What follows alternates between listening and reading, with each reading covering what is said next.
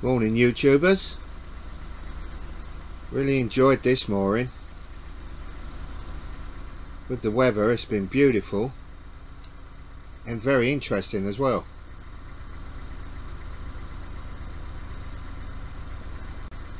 This is the last stretch of the River Stort that I've not filmed. So I want you to join me from just above Feek's Lock down the river to Mooring Marina.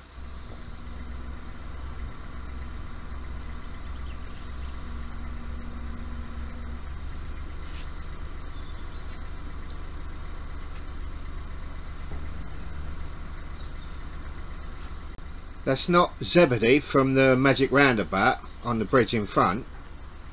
If you look closer you can see he's got a skipping rope and he's doing all his physical jerks. I get most of my exercise operating these locks. When you're a solo boater, you're backwards and forwards, pulling and pushing, winding. I only show you a few snippets of what I actually do.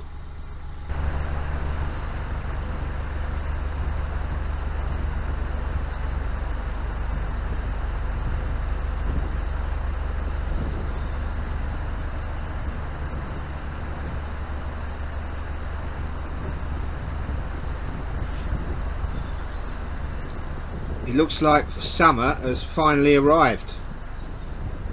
The weather's beautiful today, so I think we're going to be in for a treat. Up here on the right there's a small gap in the trees and you'll see some of the more, how can I say, imaginative moorings that people use.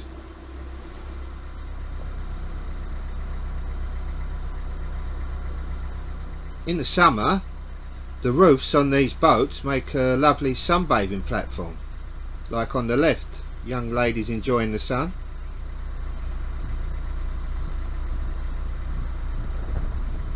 Of course I hardly noticed, I'm too busy steering the boat.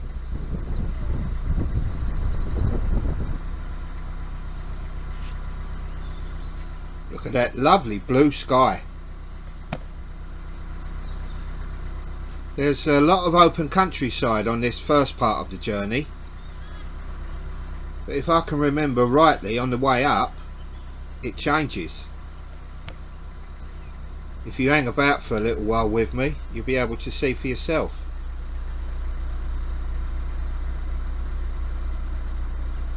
There's a weir over here on the left, so that's a telltale sign that we've got a lock coming up. Very pretty.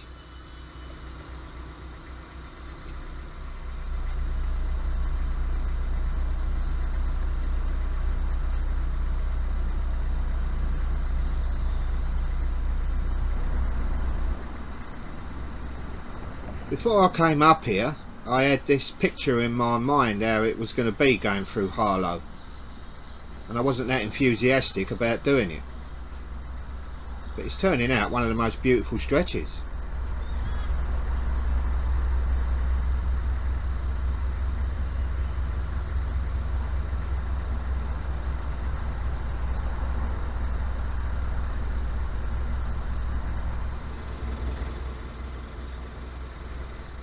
We've got a lock coming up in front of us, and just to the left of it is the Harlow Mill pub. What a delightful spot to have something to eat and a pint of beer.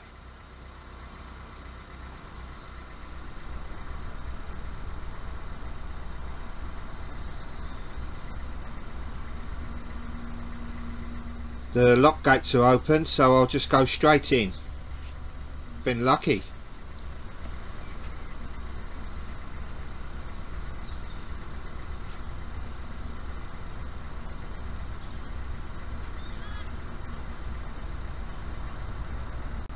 I made a bit of a mistake today with my footwear.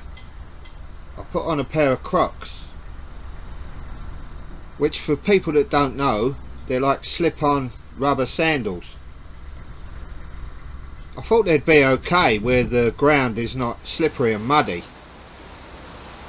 but I didn't take into account when you're pushing lock gates backwards and forwards my feet were sliding inside the sandals. So I'll have to make a note to myself in the future to always wear a pair of boots or a strong pair of shoes.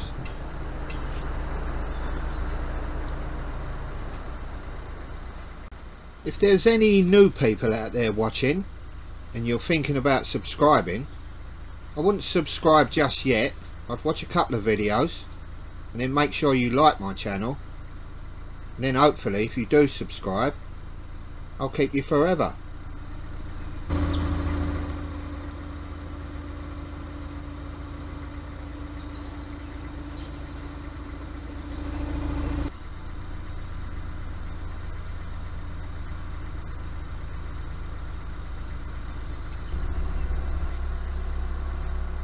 I'd like to have a go at that paddle boarding.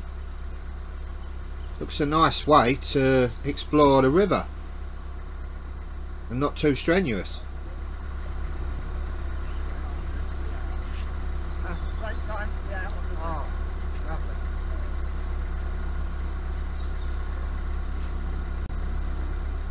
I chug along real slow around all these twists and turns and blind bends, because you never know what's going to be coming the other way. It gives you a chance to manoeuvre.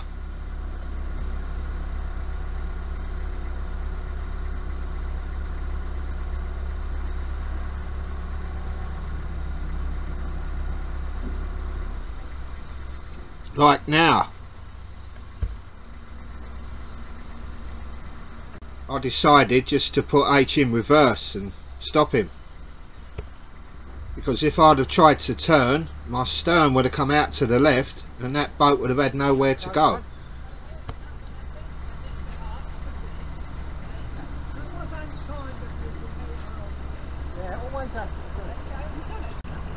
So I'll just take my time, reverse up and be off again.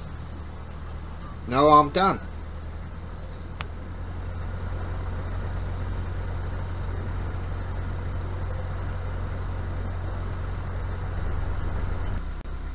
If I'd have been flying round that corner, I'd have just T-boned that other boat with 15 tons of steel. It wouldn't have been pretty. So the moral is, always take your time. Don't rush on these canals and rivers, or you shouldn't be down here. You're not going to get anywhere fast.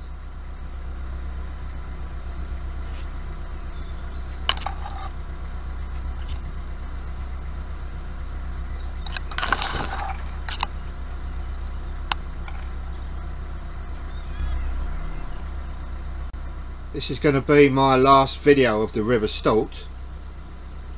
I think I've covered it in quite a bit of detail.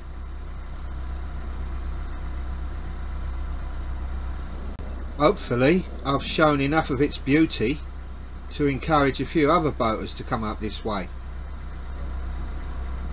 Especially the wide beam owners that say they haven't got a lot of river and canal that they can use. The Stort and the Upper Lee will be perfect for them.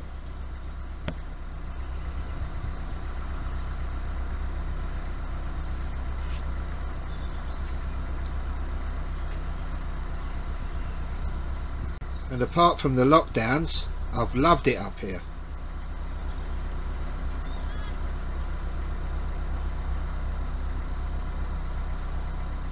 And I hope this hasn't spoiled me for when I do finally get onto the canals, but we'll see.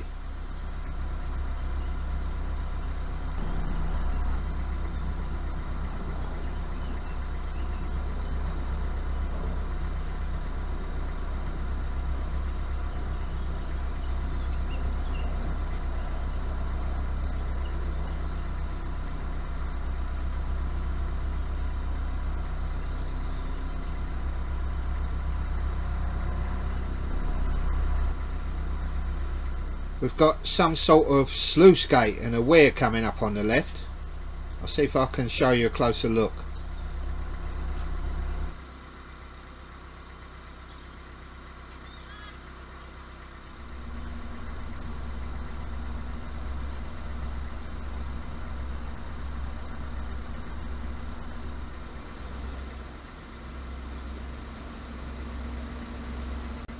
Very nice.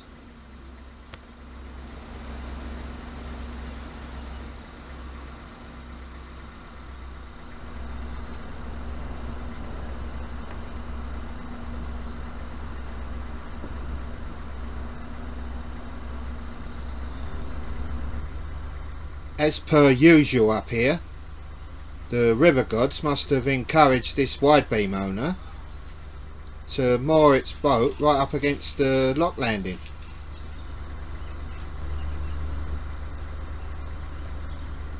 Because otherwise they'd have had enough sense to realise how they're making it so difficult for everyone else.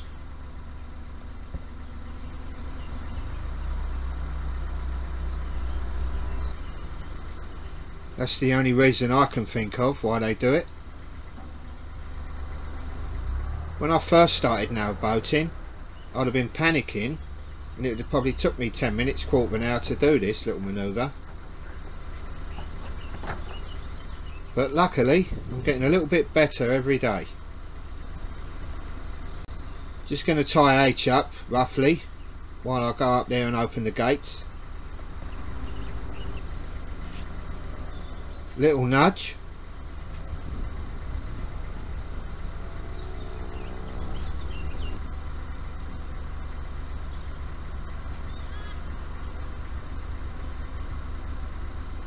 And in we go.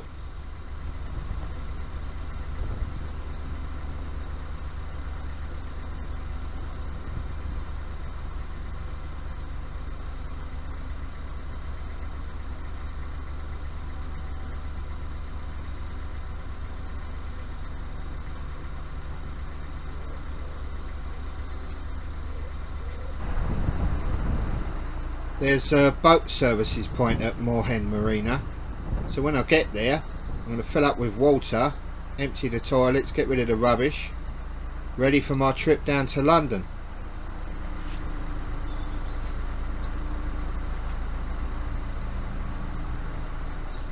If you've been watching my channel from the start, you'd have heard me worrying about getting through London from day one, and now the time's coming.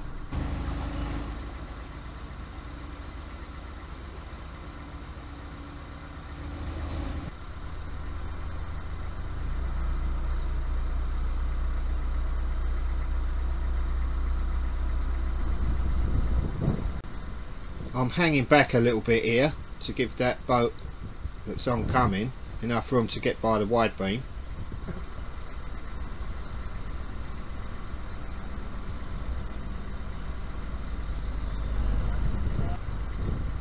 The boater that's just passed me has said there's a boat coming up just behind him, so I'm going to have to be a bit mindful here because there's not a lot of space with this bridge and wide beam, so I'm just going to take it steady.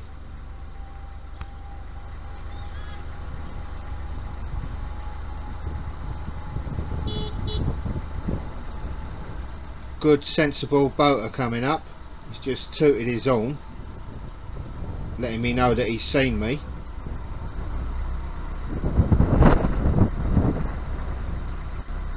I'm going to squeeze over here as far as I can on the right without grounding to give this other boat a bit of room.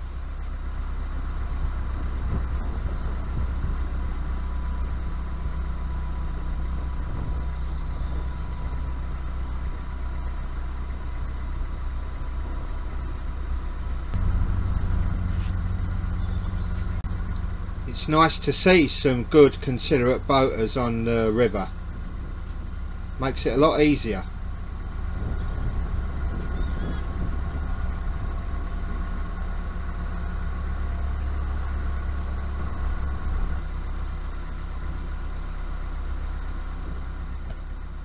We're going to go into a heavily wooded area now. It's going to be interesting.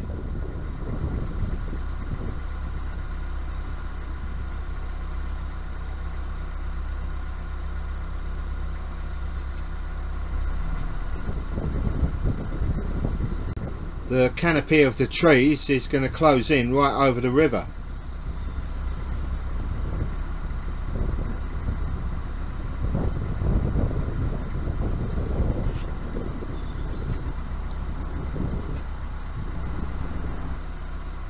You're going to get like dappled sunlight coming through the tops of the trees, and hopefully the camera can focus in alright on it all.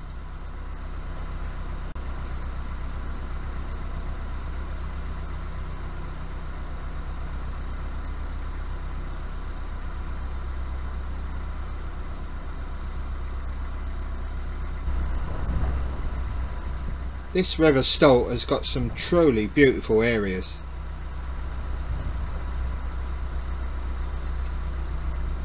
Moorhen Marina, which is not far up the river now, is the very first place that I viewed Aitch. So I would imagine he's been up and down here a few times before. Here's the marina entrance.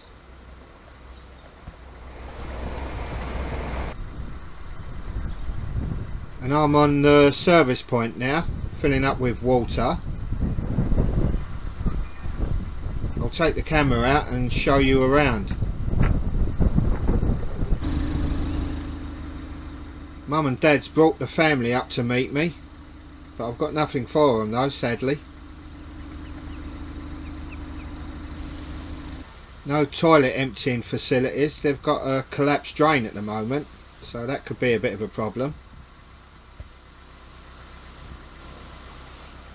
And there's all Aitch's old mates moored up in the marina. That'll do it for this one. I'll see you on the River Lee down to London. Bye.